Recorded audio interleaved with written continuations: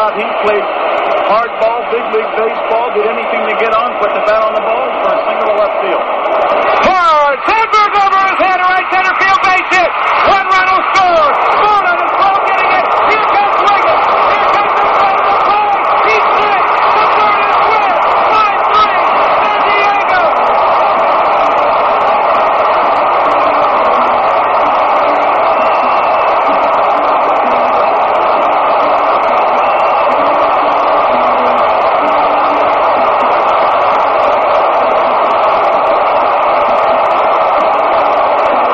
Tony Gwynn, the National League's leading hitter, the Major League's leading hitter, hits the smash at Ryan Sandberg. He had no chance to feel the ball. It takes a big up over his head. As we take a look at it again go by Sandberg, and to show you how hard the ball is hit, it rolls all the way between the outfield. Again, you see him turn on that ball good. Rick Stetler's not throwing the ball as well. He must be tired. He doesn't have as much zip on the ball. And Tony Gwynn did the job, Johnny. So the infield comes in. The Padres. 3 runs here in the bottom of the 7th.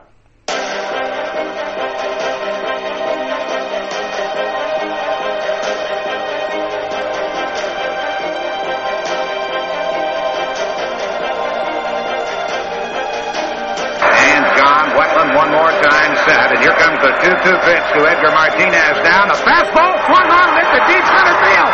Bernie Williams goes back and it is. Get out the line, Brett, and the mustard this time, Grandma. It is a grand salami. And the Mariners lead it 10-6. I don't believe it. My, oh my.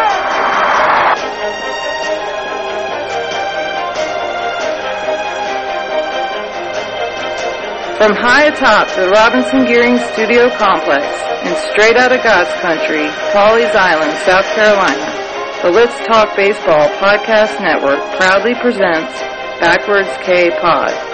And now, here's the host of the show, Jake Robinson. Good moment, baseball universe. What's cracking? Once again, back is the incredible, the pod animal, Jake the Snake Robinson from the Let's Talk Baseball Podcast Network. I'm coming out of Pawleys Island, South Kakalaki, back in the Captain Kirk chair. Shields down, photons up.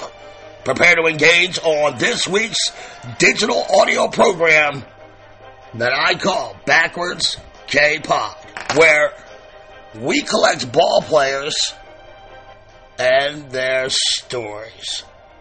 Want to welcome my always expanding Seamhead Army back into the fold. What's good, y'all? And look, all of you newbies around the world falling into our little baseball rabbit hole here, brace yourself and enjoy the ride as we literally live our lives at Backwards K-Pod virtually, and vicariously through baseball and her rich history of indelible moments told through her stories.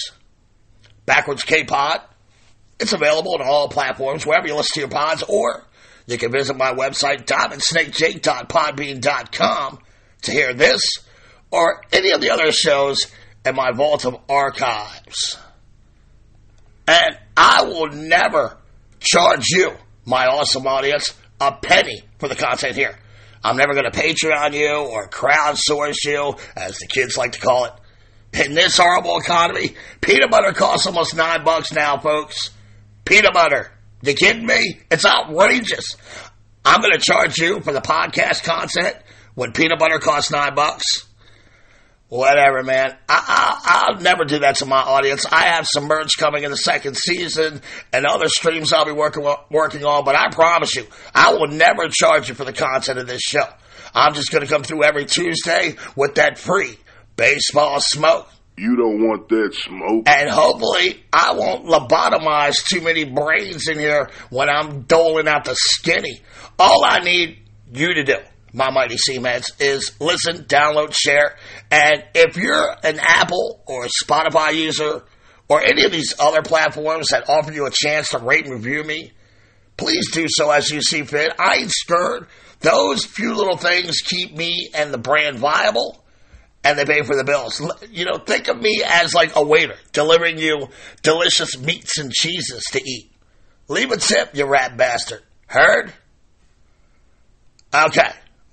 And look, maybe lobotomies as a result of my info, it ain't such a bad thing, I'm thinking now. I mean, how cool would it be to get an email from someone saying, dude, I just heard your show on Disco Demolition and literally my skull imploded. And good job, Snake. Keep it up, bro. I'm thinking now, that may be, the biggest compliment a podcaster could ever hear, receive, right? Your brain was, your skinning was so good that it lobotomized my brain. So, look, I want to make sure if that ever happens, you have a way of letting me know. You can always email the show, backwardskpod@gmail.com. The show's Twitter handle is @back_K_podcast.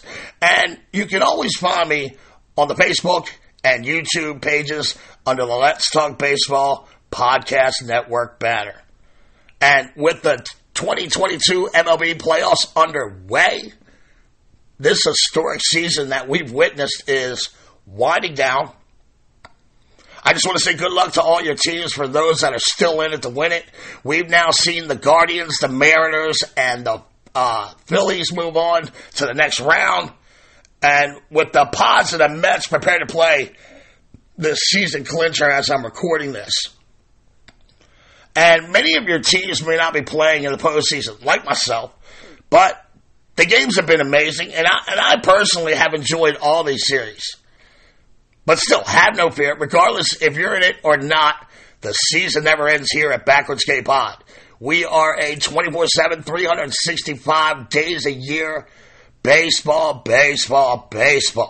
So, for all you freaks out there like me, I understand I'll lose a couple of you for a couple months to American football, but when you come back, that vault of archives will be completely stocked with stories.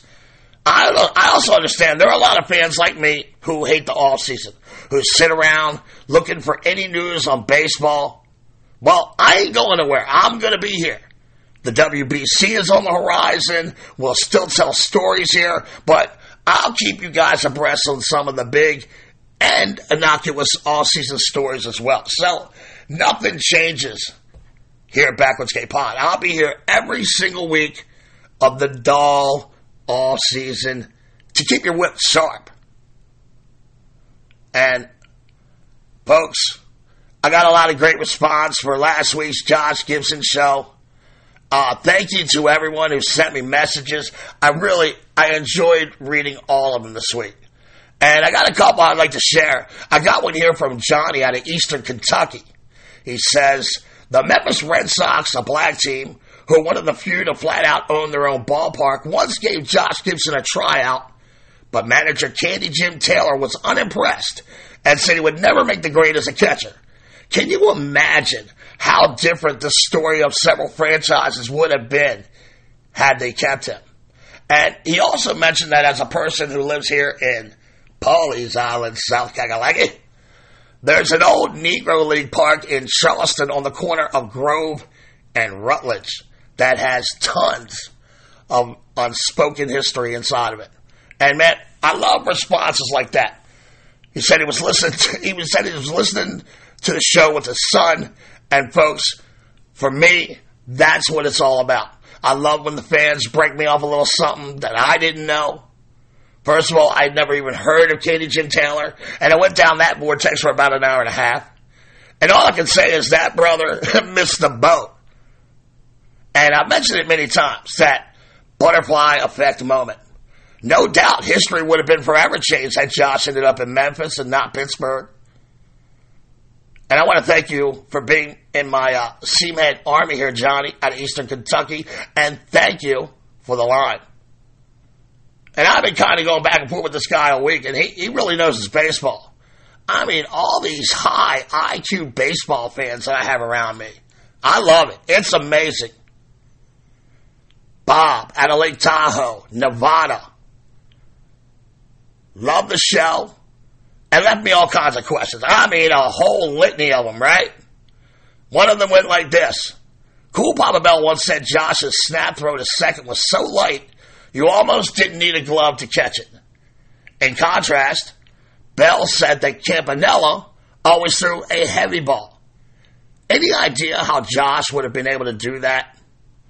And that's a great question, Bob. So, like I said last week, we have to preface all things Negro Leagues with the credibility of others. You know, those special people who, you know, the Buck O'Neills, the Bob Kendrick, who will never let these supernovas die. So, my first explanation would be this. Each new generation that comes up in the game, in theory, they get a little stronger, they get a little bit faster.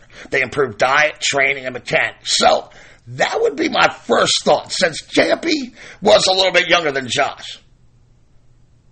Also, I went back and looked at some of these pictures of Josh. I mean, because that's all you can base it on. None of us here saw him play. So I went back and I looked at some pictures of Josh throwing a ball. And by all means, get on your Google machine and do the research yourself. But it may be just me, but in many of these pics, Josh has like an almost change-up palm ball grip on the ball.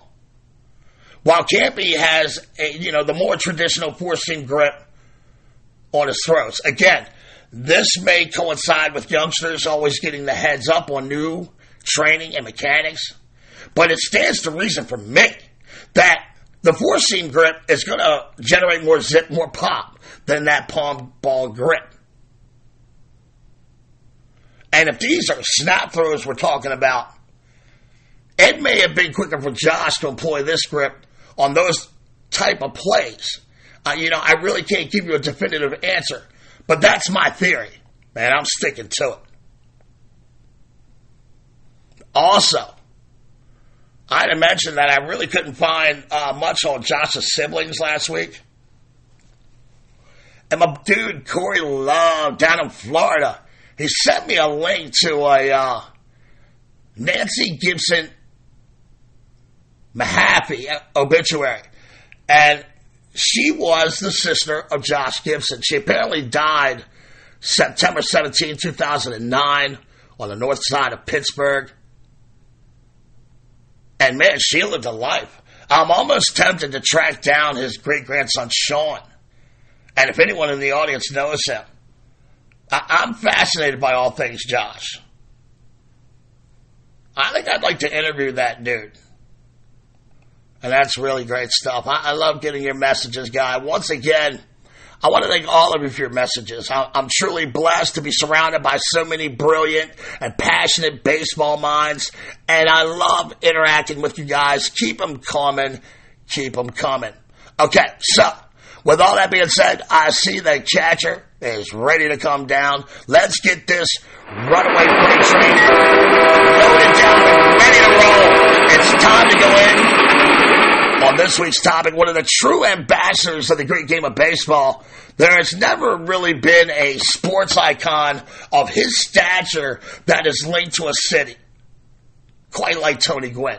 I mean, sure, baseball has had their share of Cal Ripken Jr.'s, George Brett's, Joe Mauer's, among others, to have these legendary playing careers for their city, but nothing quite like Tony. The 8-time batting champ went to college at San Diego State, spent his entire Hall of Fame career with the Padres, and then returned to his alma mater to become a collegiate baseball coach for 12 seasons. His link to San Diego has made him a larger-than-life icon to that city. And that's a testament to his quiet personality, balanced play on the field, and giving San Diego a true homegrown legend, an identity. Someone who was ingrained in the community. Anthony Keith Gwynn was born on May 9th, 1960 in Los Angeles, California. He was the son of Charles and Vendela Gwynn. His father, Charles, was a warehouse manager, and his mother, Vendela, was a postal worker. And Tony was the middle sibling of 3 boys. His older brother, Charles, and his younger brother, Chris. And the family moved to Long Beach when he was 9. The 3 baseball crazy boys would grab figs off the tree in the yard and play baseball games with them so as not to break any windows. Or they would resort to making baseballs out of socks. And that just so takes me back to my youth when we would literally make balls with Dixie cups, rubber bands, and tape. I mean, the things you will do as a kid to play baseball around houses, right? I'm curious, what did you guys used to play baseball around these residential housing? What were some of your MacGyver-like techniques there? But I digress. The Gwynns were Dodgers fans, and Tony's favorite player was Willie Davis. However, when the boys played in the backyard, Tony and Chris would always be the Cardinals versus the Pirates. And you may ask yourself why. But Tony would explain years later that the Cards and the Bucks, well, they had all the left-handed hitters. But Tony would also say baseball was kind of just something that we did to pass the time in the spring and the summer. I even told my mom I didn't think I would play baseball in college. Well, she and my dad told me it might be something I could fall back on.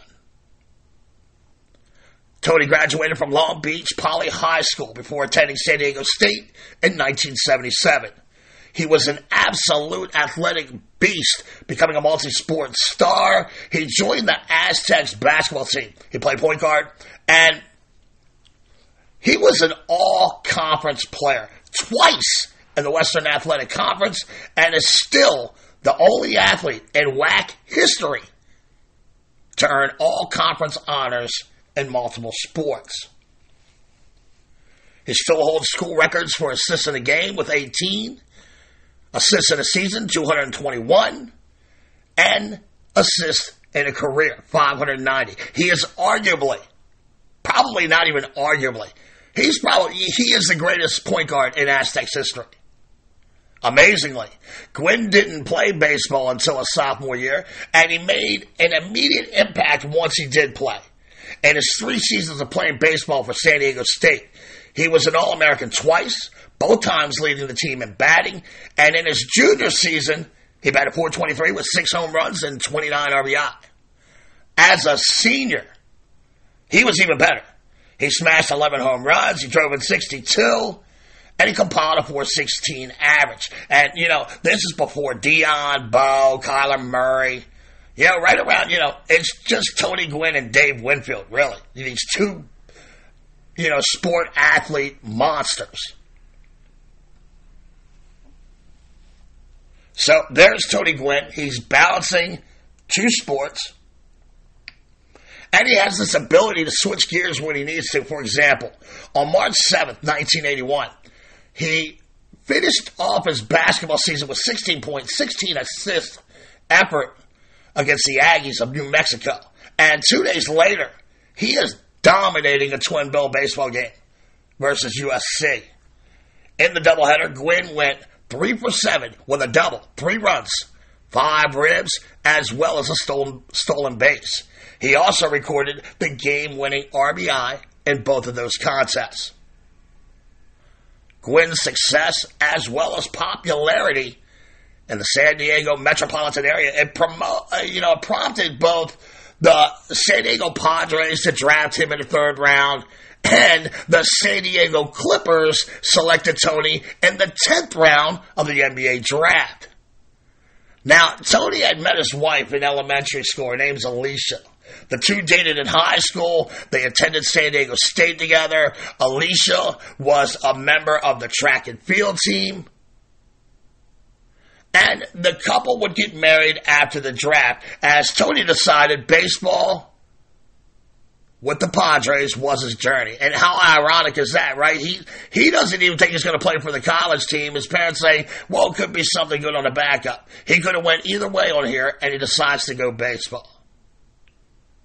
And thank God for that, right? Butterfly effect moment again, where things in history are changed by the flapping of a butterfly wing or something like that. I don't know. But imagine a baseball universe without Tony Gwynn. Just imagine that.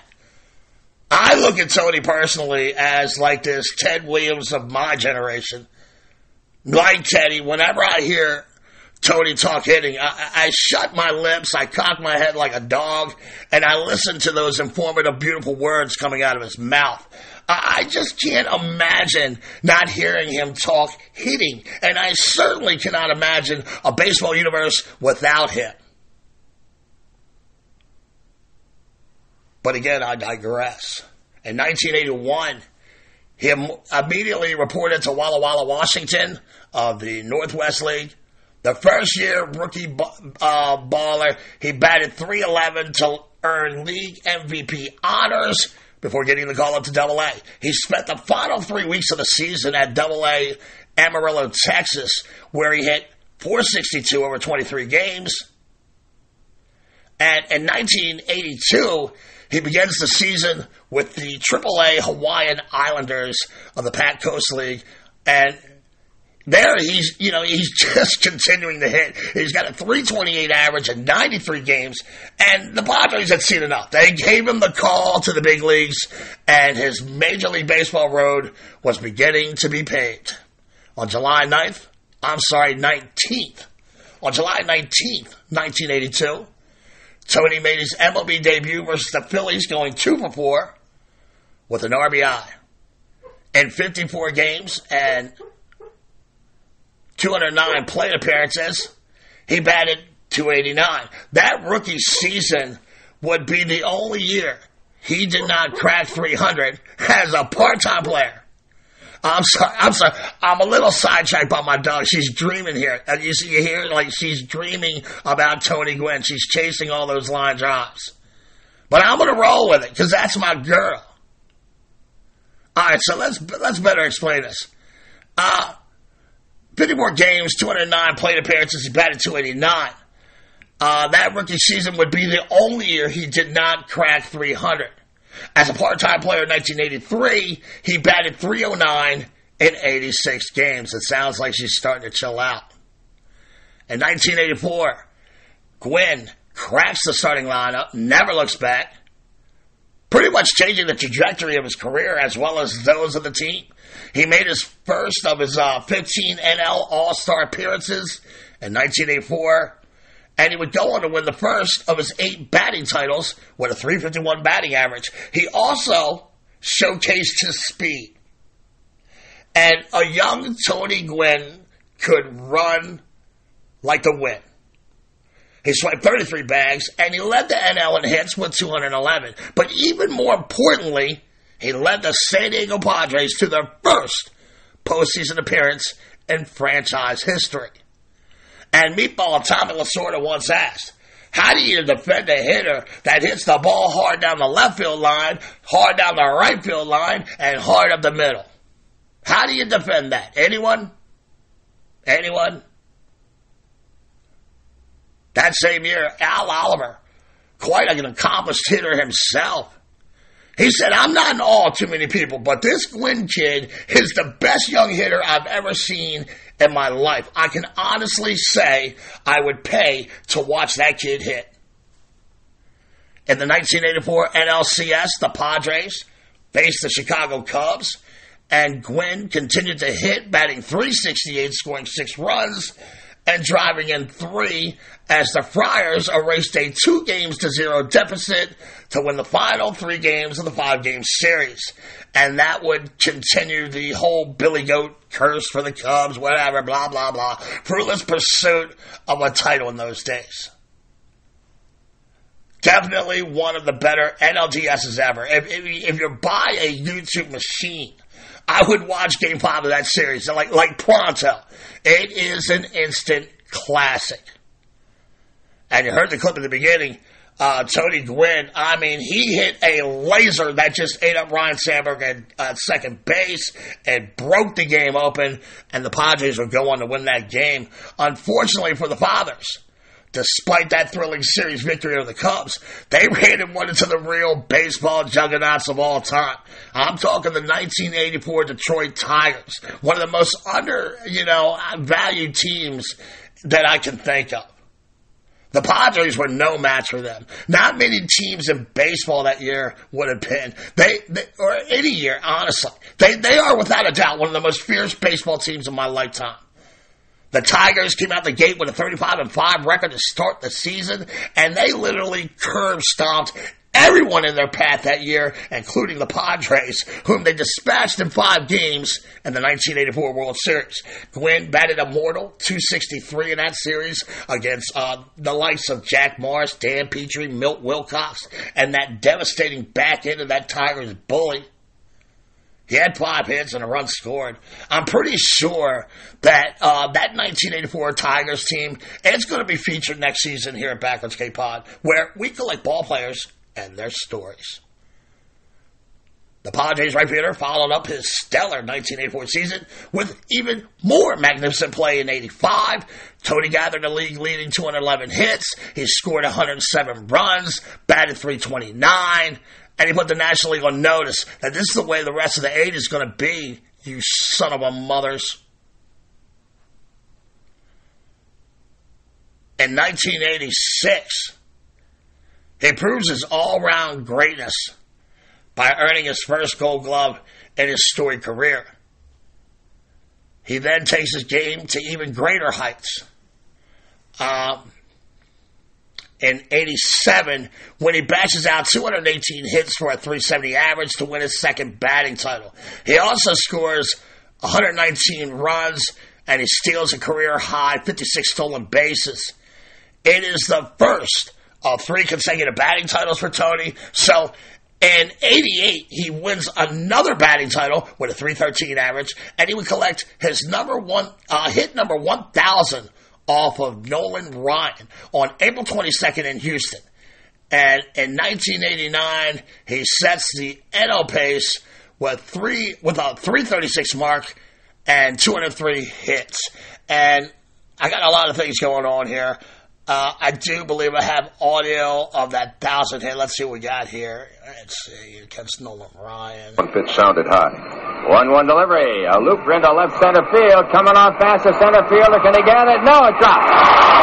Boy, Gwynn just laid one in there in front of Gerald Young. And Billy Hampton, the shortstop, is going out. Nobody got to it. Gwynn gets rolling with a base hit. Gerald Young took 2 steps back on that, and that's really not studying the hitter very well. Here's Alma, and he's getting quite a hand, and that's 1,000 hits for Tony Gwynn. And by this time, he is widely regarded as the best natural hitter of the game, as well as one of the best to ever do it. I mean, he's literally on that trajectory. While Gwynn was talented for sure, he is also like this meticulous hard worker. He works hard at his craft. You can always find Tony first in the cage early in the morning, or you see him there hitting off a tee. He's always looking to sharpen his hand-eye coordination. But what separated Gwynn was the way he lived, breathed, and studied baseball. He was one of the first to use the tech of the 80s and accumulate like all these VHS tapes. He would take his VCR and his tapes on the road. He would tape the games. On one, he would tape the games, and on the other one, he would tape only his at-bats. And then after the game, he would study those tapes. He was also like a king of smashing the ball hard the other way. I mean, just as hard as if he pulled it. Atlanta Braves pitcher, all-time great Greg Maddux will tell you that he detested facing Gwynn more than any other hitter, proclaiming everything Tony hit off of me was hard.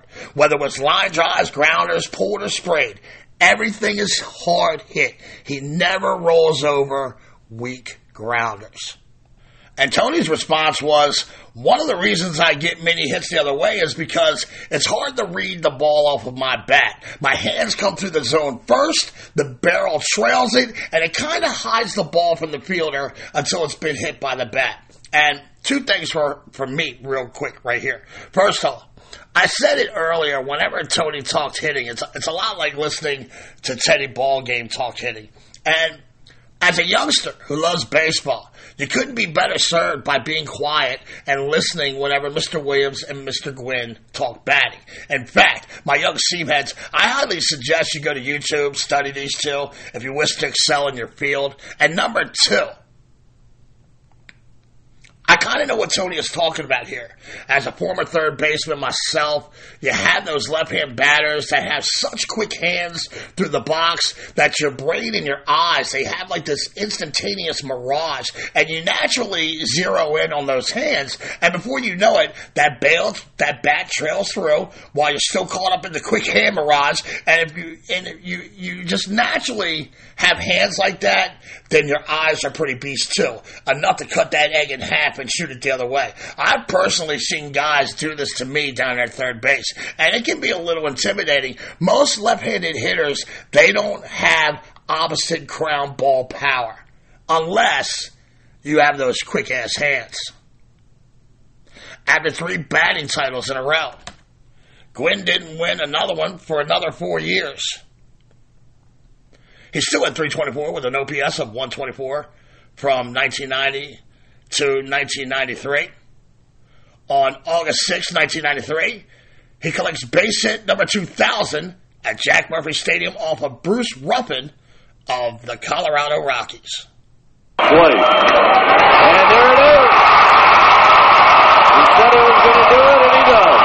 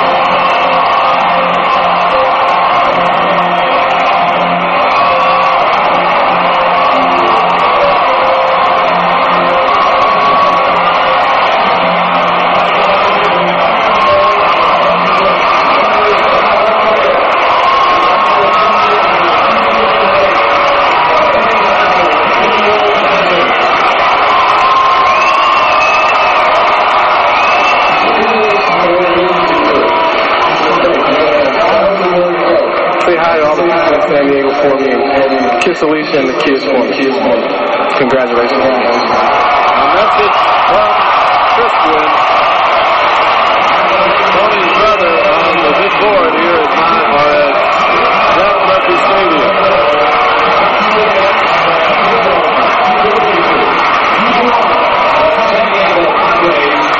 Fastball out over the plate. And Tony Gwynn hits it right back up the middle, just like you're supposed to. That's right, just like you're supposed to. I'm so glad the shift is going on, but that's another story for another podcast. In 1994, in the midst of Gwynn's best season yet, a labor strike by the Players Union ended what could have been a historical season. Tony had been flirting with 400 that season, trying to become the first player since Ted Williams to bat 400 in 53 years. When the strike popped off, he was batting .394 with a league-leading 165 hits in only 110 games. Having missed his shot, Gwynn, of course, was disappointed, saying, "I'd be lying if I didn't say I wanted to take a crack at batting .400. When the dust cleared in 1995, and the Players Union and their owners, they made nice, Tony returned to the business of smashing out base hits, and he resumed his monopoly on batting titles for the next 4 years. After falling short of his goals because of circumstances beyond his control due to the strike, Gwynn dominated the National League from 1995 to 1997, batting .368, .353, .372 during that span. In 1996, the Padres get back to the postseason, but they lose to the Cards in a 3-game series. Gwynn, he had a fantastic series with a .308, .365, .692 slash, but it just wasn't San Diego's year. 2 years later, 1998, the baseball gods smiled down on Tony and the Friars as the team and Gwynn have a season for the ages. Tony finishes the year with a .321, .364, .501 slash, and an OPS plus of 133, leading his beloved Pods to the NL West title and a spot in the postseason for the third time in franchise history.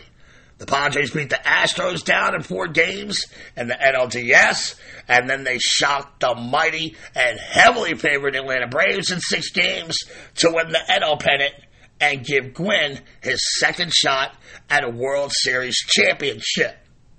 But alas, again, the Pods, they draw a juggernaut of a World Series opponent here. The 1998 New York Yankees, one of the greatest baseball teams ever, right? Certainly one of the best of my lifetime, without question.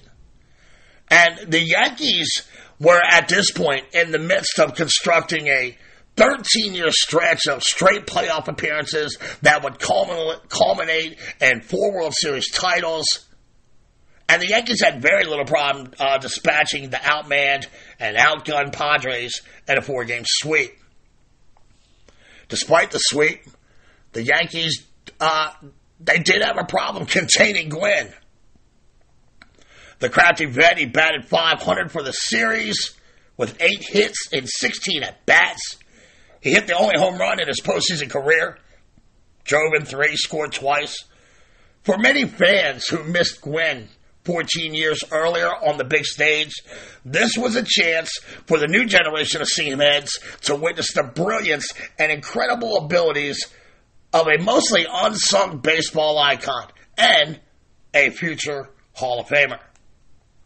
Gwynn's World Series appearance during that 98 season was actually, it was kind of like a goodbye from the national stage. He would never play a full season again. He played in 111 games in 1999, and he would get his 3,000th hit on August 6th at Montreal. A single in the right center field off of Dan Smith. The first base umpire, Kerwin Daly. He was, ironically, one of Gwynn's college teammates all those years ago for the STU Aztecs, and he was able to share that special moment with his dear friend. Smith is ready. Gwynn waiting to pitch. There's a drive, right center field, base hitter, there it is! Oh, doctor! You can hang a star on that, baby! A star for the ages for Tony Gwynn, number 3,000.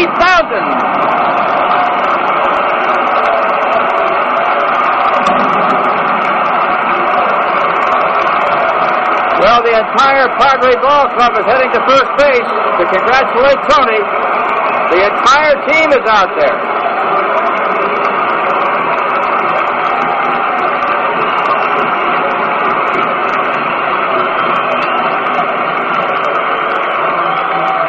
And a very wise Reggie Sanders goes over and retrieves the ball from Mike Mordecai to give to Tony Gwynn. Number 3,000. Incredible.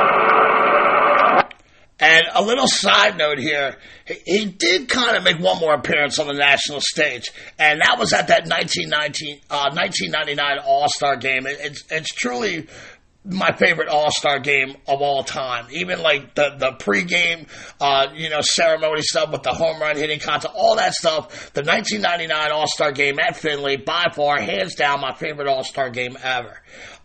And one of the things that was special about that All-Star was Ted Williams made like his emotional return to Fenway that night to throw out the first pitch. And my fondest memory of that All-Star weekend, which was, just chock full of memories, was Tony Gwynn keeping Teddy Ballgame steady while he threw that first pitch. For me, it was a fitting way to start the last All-Star game of the 20th century. Now, as far as that 3,000 hit, only one player in baseball history had achieved their 3,000 hit and fewer bats than Tony Gwynn, and that is Wade Boggs. And only one player did in fewer games, and that's Roberto Clemente. Boggs and Gwynn, they both accomplished the feat in 2,440 games. As his career wound down, he played just 36 games in 2001 and 71 games the next season. he and fellow legend Cal Ripken Jr. would both be retiring at the end of the 2001 season, and they were both honored at the All-Star game that year in Seattle. Both had played their entire careers for one team in their home state, and both would be inducted first ballot into the National Baseball Hall of Fame 5 years later. Tony was elected in on 97.6% of the vote, and at that time, he had the 8th highest voting percentage in Hall of Fame history. And that, ladies and gentlemen, is also my favorite Hall of Fame class. Tony Gwynn, Cal Ripken Jr., two guys that played their whole career for, basically their home city. I know Gwynn was born in L.A., but really, he's a San Diego at heart. And, that is truly one of my favorite Hall of Fame inductions. Not only was Mr. Gwynn a badass on the diamond, he was a man totally invested in his community. In 1995, he was presented with the Branch Rickey Award, and that's given to the top community activists in all of Major League Baseball. As well as, he also won this inaugural Chairman's Award that is given to the San Diego Padre, who best exemplifies community spirit. And get this, he was also inducted in the World Sports Humanitarian Hall of Fame in Boise, Idaho in 1999. Now, look, I didn't even know there was a World Sports Humanitarian Hall of Fame. And please, any of my listeners in Idaho, pardon my ignorance, if any of you in the audience from Idaho know about this, please drop me a line on email, backwardskpod@gmail.com, and tell me more. I mean, I love athletic activism. These guys are on the biggest stage with some of the largest followings. I love it. And here's the thing. Even after all those batting titles and accolades, those 3 awards were bigger for Tony than any of that other baseball stuff. This is a guy who loved his community and was always looking for ways to give back. And that's why shortly after retiring from Major League Baseball, it was announced on September 21st, 2001, that Tony Gwynn would officially be taking over all baseball operations for his alma mater in San Diego State when he accepted the offer to become their manager. In his second season at the helm, he was named Mountain West Conference Coach of the Year after leading the Aztecs to a 43-21 record, and their first trip to the NCAA regional round since 1991. In 2013, San Diego State would return to the NCAA regionals by Tony's hand. Gwynn's coaching record at San Diego State, it stands at 363 and 363. And he also was responsible for developing future major leaguers like Steven Strasburg and Justin Masterson. And Tony continued his devotion to community service for his city. After retirement from baseball, with his wife Alicia, he established the Tony Gwynn Foundation to help fund many organizations supporting children in need, like Casa de Amparo, Neighborhood House, YMCA, the Police Athletic League. For 14 years, he hosted the Tony Gwynn Celebrity Golf Classic to raise money for these foundations. And as much as I personally admire Tony's exploits on the diamond, I'm even more fascinated by him as a man, as a human being, so selfless, so giving. And obviously, him and Alicia were very good parents. Tony Gwynn Jr. also played at San Diego State, and then he made it to the majors. And their daughter, Anisha Nicole, is a recording artist. Not to mention, on a side note, that Tony's brother, Chris, wound up going to San Diego State as well. He played Olympic baseball on the 1984 USA team, and he had a big league career as well. So, look, the Gwynns, that's just good all-American stock right there, baby. It was while coaching for the Aztecs that health problems began cropping up for Tony. At one point, he weighed more than 3 bills. He had a tumor in his neck, and it was removed for the 3rd time in 2000. But the biggest issue stemmed from his career long use of chewing tobacco. He was eventually able to quit, but it was difficult, and by the time he did, it was too late. The addiction would take a toll on him just as much as the side effects.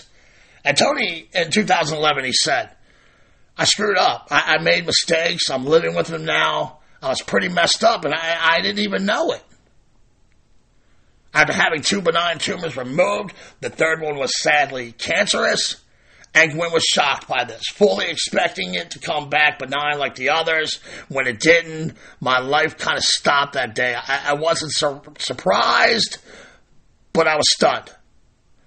And Gwynn underwent radiation and chemotherapy for months for salivary gland cancer, but after years of treatment, he succumbed to the disease on June 16th, 2014, at the age of 54.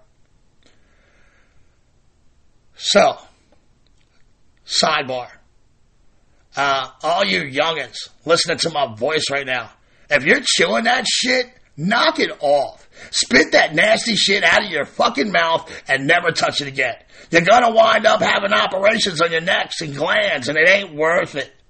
You don't look cool. You look dumb. Knock it off. As far as you kids that ain't doing it, good job. Don't get on Snake's list. I'll bite you. Never try that chewing tobacco shit. Be a kid. Go get some big league chew and call it a fucking day. The future of this sport, it depends on you. So don't fuck it up. Tony Gwynn was a wonderful, beautiful man.